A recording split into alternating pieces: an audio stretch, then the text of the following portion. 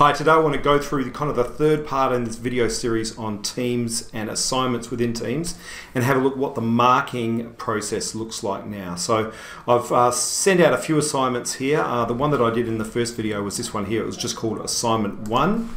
So if I just select that now, I can, the basic setup, I've only assigned it to 3 students here. If I click on the review tab in the top right there, so I can see who's not turned it in, who's not done it, and who has done it. So I can see these last ones here, these people have done it, all right, these 2 students here. So let's click on next to this one. Now you remember there was a page in the OneNote that I wanted them to do, and there was a Word document, okay? So here's the Word document, here's Brad's work. So if I go over to the review tab, I can, select a certain part of Brad's work if I want to, and click on new comment. So I can say, good start.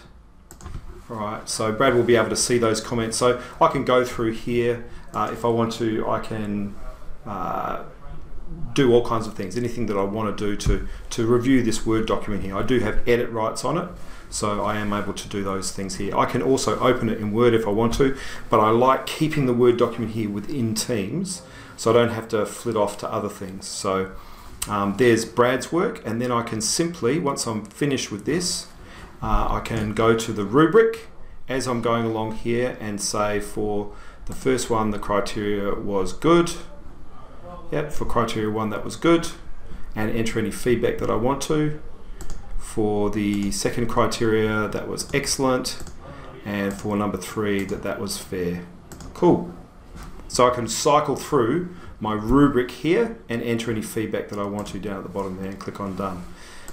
We also had a page in a OneNote, so I can go to that. So this was that specific page that I wanted them to put their answer on, and you can see it goes straight to that page in OneNote, and I'll get all the editing options that I do here in OneNote. So this was Brad's answer to the assignment, so I can now go into draw, and I can open this in OneNote, or I can draw directly on it and give feedback for the student within here by drawing, or I can write on here anything that I like, and the student will be able to see that feedback on there. All right, so based on my rubric results that I gave for this assignment, the student got 9 out of 12, and I can click on return as I'm going through the assignments.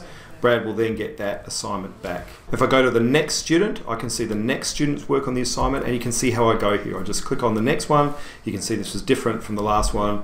Click on first assignment, that was that page in OneNote, and then I can see Blaze's work on this one, which is a pretty similar response actually, but I can see those responses to the assignment, okay? So again, I can go through the rubric process there. I also gave out another assignment here. It was this old presentation assignment, and if I go review for this one here, I can see that I assigned this to all of the people in the class. I can see who's turned it in and who hasn't turned it in. So for those people who have turned it in, if I just select their work, there was 2 parts of this. There was a speech that they had to do in Word, so similar to the last one. I can go through and I can leave feedback on that Word document. There was an Excel file here where I invited them to fill in a rubric. So I just uploaded an Excel document and I said, can you show me what your, where you think you are on this rubric, okay? So I can see their responses there, and now I can actually mark them. So for their organisation, I can agree and say, yes, that was excellent. For content, Aaron hasn't done a self-assessment. For subject knowledge, developing. And for communication, proficient. Okay, so I can finish that and click on done. Based on the marks, that's 12 out of 16 for Aaron.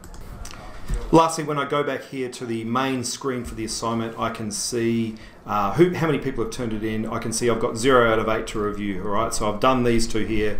I've returned those so I can see that. And if I go export to Excel, it will export that to something that looks like this. So something really simple where I can see the marks that have come out of 16, and I can see my feedback that I've given as well. So there you go. That's an overview of assignments and the grading process in Teams.